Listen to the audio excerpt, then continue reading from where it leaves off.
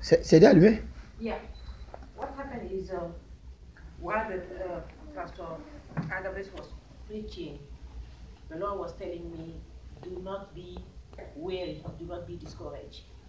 I have given you the word to plan this event on Thanksgiving Day, and to not look at the physical realm, but even next year to have it.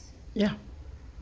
We plan it in a different way, have the word out, that this is, and I thank God, because when He told me to put this event together, what the Lord told me was, it is not about many that will be touched, but what will be said that day will be for 1 or 2 people.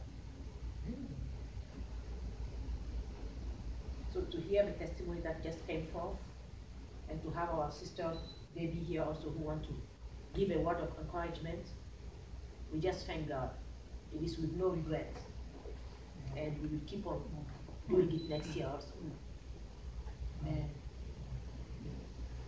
I mean, this word that you preached was exactly fit my situation as well,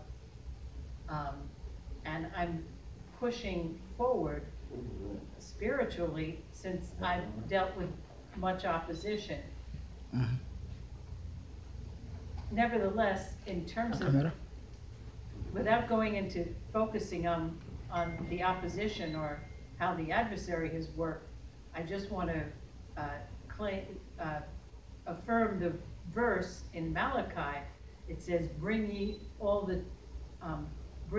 the tithes into my house, that there may be meat in my house, and I will rebuke the devourer for your sake. That's right. And I will pour you out open up the windows of heaven, and I will pour you out a blessing that there be not room enough to receive it. So in doing that, in putting forward the tithes, God will rebuke the devourer for our sakes and pour us out a blessing that there's not room enough to receive it. Amen. So I claim the promise in Malachi. Hallelujah. In the name of Jesus Christ. Amen. And I thank God for this delivering word that we heard this evening, and for the promises, His promises, and the power therein. Amen. In the name of Jesus Christ. Amen. Amen. Sure. Well, gracious Heavenly Father, we thank you for this abundant feast that we're about to receive, and for blessing the hands that prepared it.